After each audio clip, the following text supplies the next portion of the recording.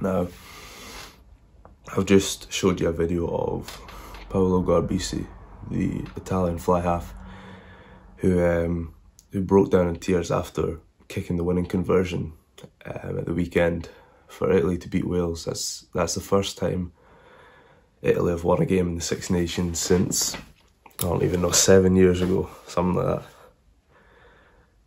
I just had this rush of like inspiration. Follow me on Instagram, you would have seen I just posted like the picture where he's like holding his face like this, like crying. I just tagged like inspiration. Like, that shit's powerful, and that almost kind of made me feel like it was like a reminder of how I feel about rugby and stuff, and it kind of reminds me of the way that I've changed my views on my goals with rugby, which I think I've worded it this way before, but it's certainly something I've been thinking about the sort of last few months. I've got a wee like thing to write down because there's a lot I want to speak about, so I wrote it all down on my laptop. So if I keep looking down here, it's because I'm looking at my notes so I can kind of elaborate and talk deeply about this subject, because the idea is that the main lesson here is passion, basically.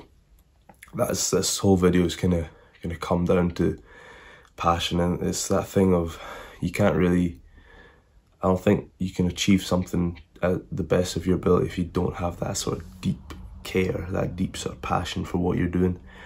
That's like I'm reading this book at the moment, I think it's in my bag over there, but called The Infinite Game by Simon Sinek. And in that he talks about having a just cause, and that's probably made me more think about the way I changed my view on my rugby career. Like, we'll go through the video, I'll kind of say how my thoughts have changed from this to this, but I do want to speak a wee bit about like how to care, or how we sort of identify that sort of care. And I put three things here. So I put presence, so like just being present and stuff. I've put insecurity, and I've put deep fulfillment. So the first one, like presence, in order to sort of deeply care about something, we need to be sort of present while we're doing it, if you know what I mean. Like, you can't do it mindlessly, because if you deeply care, you want to be there, you want to be in the zone, you know what I mean, like properly just there. Hold on, I'm going to check if my camera's recording, because I don't want to go through this whole video and have to do it again. We're good. And the thing is, like, this is probably really hard, especially in like modern society. Like, there's a lot of people that spend like 8 hours a day on their phone, and it's because they care about being on their phone, if you know what I mean. Like, my screen time's not perfect. Like, I'm between 3 and 4 hours a day most days, and like that's like an hour on Instagram stuff, and it's not, I don't enjoy that. But it's like, you care about going on your phone. Like, like there's some part like I care about it, that's why I keep doing it. But I don't want to do it. It's more of a sort of addiction. Like, I'm addicted to social media, I guess. Like, I'm spending like an hour a day on Instagram, of course. Like, I'm not able to refrain from just picking up my phone and checking Instagram, because it's like a habit that I do now, and it's something I want to get rid of. Which I've set goals and stuff, and well, I've wrote them down finally in my journal last night, and I'm going to set them as my new sort of lock screen on my phone, so I'm kind of reminded of them every day. But having that sort of addictive nature to something that's fulfilling as well at the same time, like, fucking, how do I word it here? Yeah, maybe that's what passion is. It's something meaningful that you're addicted to, like, say, not like drugs or social media or like sex or something like that. You don't really want to be addicted to those things, because it just leads you down a dark hole of just not good. You know what I mean? So like the Paulo Garbisi thing, like Italy have not won a game in the Six Nations for 7 years in the men's tournament. I'm not entirely sure what the women's are like in the Six Nations, but I know the under-20s have been doing quite well the last few years. But this is like, so the Italy's men's team, it's the first time they've won a Six Nations game in 7 years, And that hardship of going through 7 years, like Paulo Garbisi is like a year older, so he's like 21, 22. Obviously he would have grown up supporting Italy and stuff and watching them lose and lose and lose for so many years. And the fact that he's kind of kicked the winning conversion to let them win, like, just like that onrush of emotions. Like, you can see it's like cool, calm, collected, kicked the conversion, and as soon as it went over, he like fell to the floor. Like, I showed you the video earlier, and I'll play it at the end and stuff as well.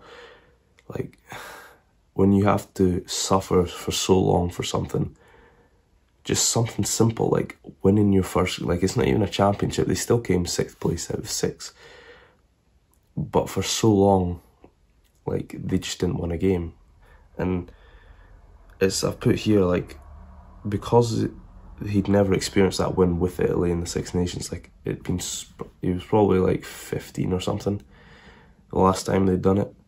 So since then, like, you know how you change from like 15 to sort of 20, you become basically like different person. Like, well, I have certainly, I don't know if like some, you know what I mean? Like, you grow older and stuff, and you sort of remember more vividly the last sort of 5 years than you would have between like 10 and 15. That, having that period where it's like, it's normal for Italy to lose and then to actually win, like something that simple, like is driven by passion to get yourself into that position. Like, what I've put here is like, big struggle gives great success. And that's something you hear a lot of, like, success gurus and business and sports and all that. They speak about it all the time, and it's funny how people say, oh, you don't need to do that, but what have you achieved? Like, people are like, oh, it's not that hard to do. Like, you've not achieved much, have you? You have to go through difficult things, and like, I know I've not achieved anything really yet. Nothing major or world breaking. Like, I've achieved like the knowledge of how to be happy and all this sort of stuff, and being happy on a regular, like, right, I remember I said in the last video I was talking about, I'm going to describe when I'm talking about feeling happy and being happy, like, I am happy as in my state of being is happy. Obviously, you don't have that feeling of happy every day, but I do most days. But there's obviously a day or two every sort of few weeks or something where something goes wrong and I get like really anxious about shit and sort that out from journaling or whatnot, and just using wisdom to kind of pull me through and stuff. But that aside, like, it's like the harder the journey is to the destination, the more you appreciate the views when you get to the destination. Have you ever been on like a long road trip, or for myself, like a long hiking trip, and you get to the end? How good does it look when you get like right to the end and you see all the views? And I could sit there for hours and just stare at mountains. That's such a beautiful metaphor. Like, those like really just miserable journeys, and you get to the end and it's worth it. Like, but that also highlights the sort of thing of, don't focus on the destination, focus on the journey, which, like, I do agree with, because if you just, the destination is always better when you focus on the journey. Like, if you just focus on taking, like, me and my mates Jacob and Lewis were talking about the Will Smith sort of idea of like laying one brick at a time. So you're laying a brick, you're laying a brick, you're laying a brick. You're only focusing on laying this brick to the best of your ability. And if you don't, see, it makes the wall all wonky and stuff, and the foundations are all wrong and there's one out of place. But if you make sure you put all your focus on laying this one brick and the next brick and the next brick, before long you'll take a step back and think, oh shit, I've just built a wall. You know what I mean? And you appreciate it so much more because you're not sitting fixated on the destination, because it's never going to be as high as your expectation. Nothing's ever as good as you expected it, or very rarely anyway. Aye.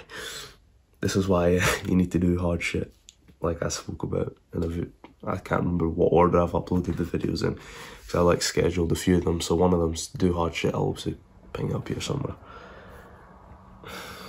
Now, I'll go into insecurity and deep fulfillment, which I kind of work together like it's two edges, two sides of a double-edged sword.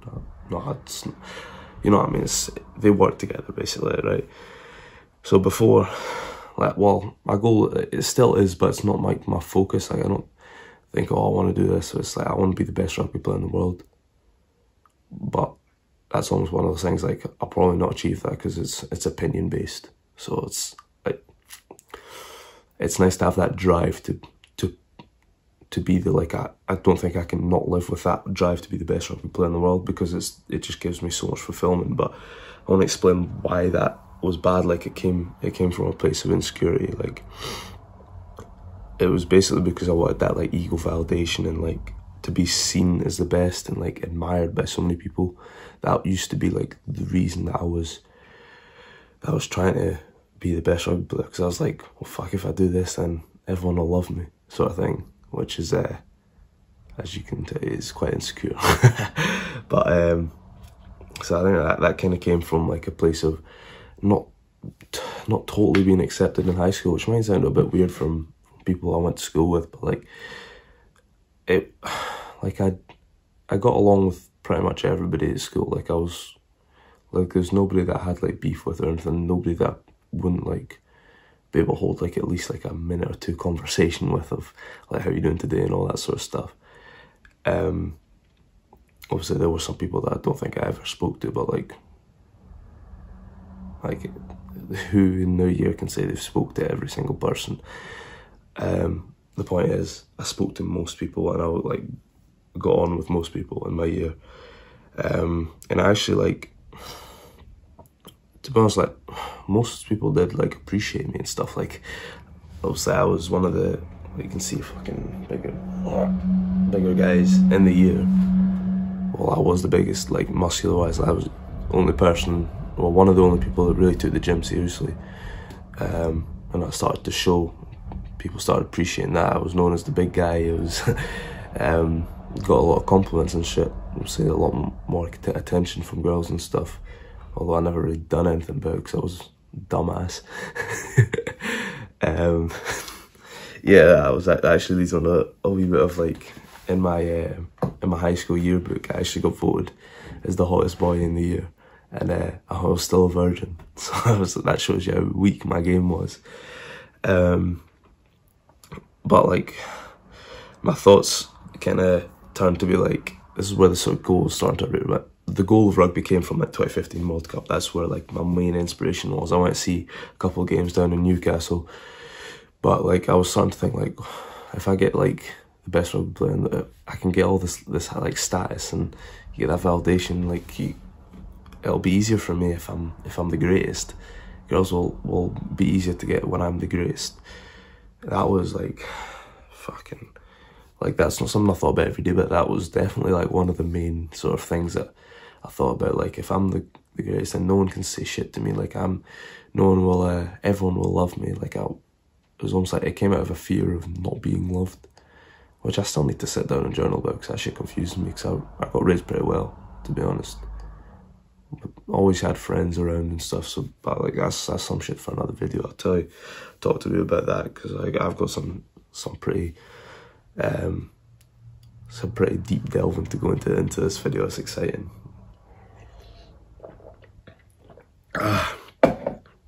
Right. Yeah, I think like one of the reasons I felt like I didn't quite fit in was because, like, I had stricter parents than most other people, in terms of, like, I wasn't able to just do anything that I wanted, you know what I mean? I always had to make sure I got permission and stuff, so that meant sometimes I wasn't allowed to go do certain things. I think it's more out of them worrying about where I'm going and stuff, but it did create a certain feeling of, like, being left out when everyone else was being allowed to do things, and I was just having to sit at home or something, or just, like, do something different, which was, it did take a massive toll on me, in terms of my social life and stuff. But luckily I'm over that shit now, because I just do most what I want, which is, you know, just working or training or going for coffees or meals or whatnot. It's not that deep, you know. But and I was like kind of feeling separate from like, you know, the popular group. That was probably what hurt the most, because I didn't have that status, which I'm really glad. Like I dropped that sort of like 5th year going into 6th year. I was kind of more with like the middle group, like people that were like similar to me and stuff. And it sounds like a real shit way of describing it, but like fucking it is what it is. Fucking high school. So like this sort of insecurities and stuff, I changed this from like a bit of introspective work, a bit of journaling sort of stuff, but like I never really thought it was journaling at the time. It was actually like after some like arguments and shit that I had with my ex while we're together. She always like sort of pointed out like the reason I'm like reacting a lot the ways that I was and shit like that was just because of like insecurities and stuff. Like she can tell like I was afraid of some shit or I was insecure about some stuff, which is why I was kind of reacting the ways that I was. And this kind of led me, like one night I was sitting in my flat on my own. I just got my laptop out and started typing down all my insecurities and all my fears, and like researching all this shit to figure out like how you get rid of them. And fuck, I sat there at my like dining room table in my flat, just fucking crying my eyes out for like an hour. Like I don't think I've cried like that for fuck, like it's like, I don't know, it's a different type of cry. You know, when you're doing it for like an hour, for realising all this shit about yourself and actually looking into yourself and feeling all this, but it's like a deeply important thing for me to do like that. I broke up with her like probably a few months after that. Yeah, like 2-3 months after that. And to be honest, I've been kind of neglecting like actually working on this shit for a while we're still together and stuff. I'm not going to go in, maybe not in this video, I might speak about it at some point in the future, because it is relevant to how I view relationship and stuff now, but it's not really relevant for this video about how we broke up. But I'd kind of neglected like the actually doing work on it until like a few months after we broke up. I started like getting back into sort of self-improvement to try and figure out how to get rid of these insecurities. And like it was just like through like listen to the podcast and Diary of a CEO and stuff, all that I've like mentioned before. And like I just really wanted to improve this stuff. Like I was kind of sick of it, like being that insecure little boy that was like fucking cried. I cried a lot in front of my ex, to be fair. Like yeah, it is what it is. It's probably, I don't think it's something I would do now, is cry in front of a girl, especially not in the way that I did. Maybe if it's like Paulo Garbisi breaking down after fucking winning shit, I wouldn't mind doing that shit, but like, no, that's shit for like a different video. It's not like yeah, it's going to be called something about toxic masculinity, but it's deeper than that. It's not, it's something else. Like, you know what I mean? Like it's hard to explain without people like, oh no, you're fucking toxic masculinity and you're insecure because you don't want to cry in front of women. But I'll maybe explain at some point in the future. I'm building up to, because I do want to talk a wee bit more about sort of relationships and stuff, but I'm still very sort of fresh to dating and all that sort of stuff, so I've not really got a lot of like affirmed wisdom in my head, like affirmed being, like I've went through it and I've actually know what I'm talking about. Like I've just got like the one relationship, and yeah, so it's, anyway, I'm going on a fucking tangent here, so what that right?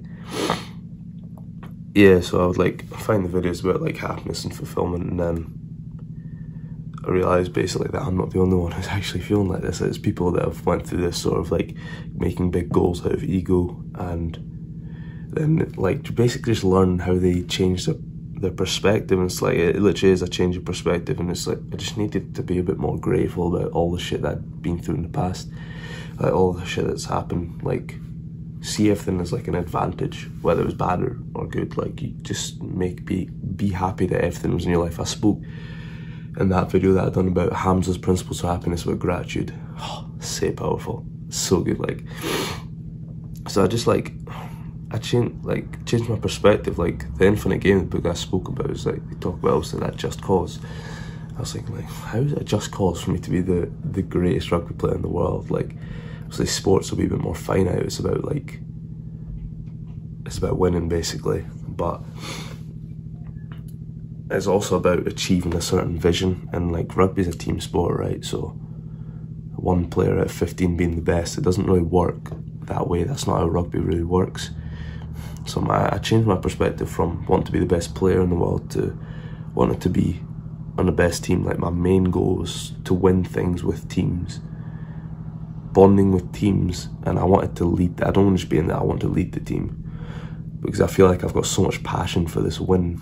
I almost want to bring other people with me, and like being a leader just makes me feel like I feel fulfilled from leading. Like even just in small situations, like you're out with your friends or something and you make a decision where you're eating or some like small shit like that. I like leading. Like I don't want to lead all the time. Like I don't want to be constantly having to think about everything. But like in terms of rugby, I like that. I want that responsibility on my shoulders to lead a team to win in big things. Because I feel like the way, let me just check, because I might be able to just go sort of free, sort of wing it here. Lead a team to win. Yeah, that's sort of the advice that I'm sharing on YouTube. Having the wisdom to, well, yeah, that's like having the wisdom to change your perspective is literally the most powerful tool in the world. Just wisdom in general, because it allows you to see multiple perspectives and create your own. You need to be a philosopher and make your own perspective, but that's another video as well. I've got like a massive list of shit that I need to make videos on, and it does excite me, because every week as well, like something happens and I want to make a video on that. Like this only happened this weekend, but I'm like neglecting shit that I wrote like 2 months ago that I want to make a video on. But I think this is quite irrelevant because it's still sort of fresh in my mind. But yeah, like talking about the lead-in, I'll just sort of, yeah, right. Free or just wing, because this bit's about passion. I just want to speak from the chest, you know, from the heart. That when I watched Paulo Garbisi break down like that, I felt unbelievable. I just felt so happy for Italy, for Paulo, for the Reds, like for the whole of the team, because the thing that they'd done was they inspired millions of people. Like, do you realize, like, I'm one person, that made me feel good. I'm not even Italian. Think about all the Italians in the world that feel good. And think about, like, I'm pretty sure England fans, Ireland fans, France fans would have loved to watch that. They would have loved to see Italy win.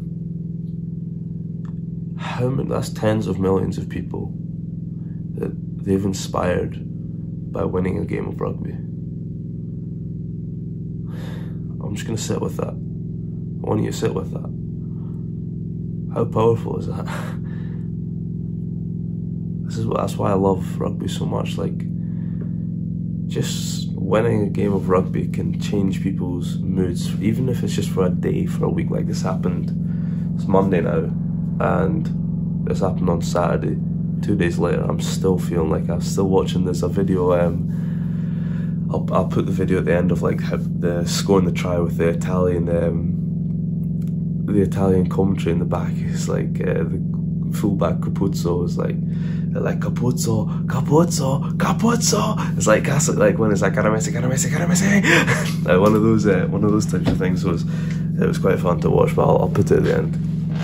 Hopefully I don't get like copyright or something shit. But like, how powerful is it to simply win a game of rugby and make so many people feel happy? It was the same with France winning the Grand Slam. Like, everyone loves French rugby.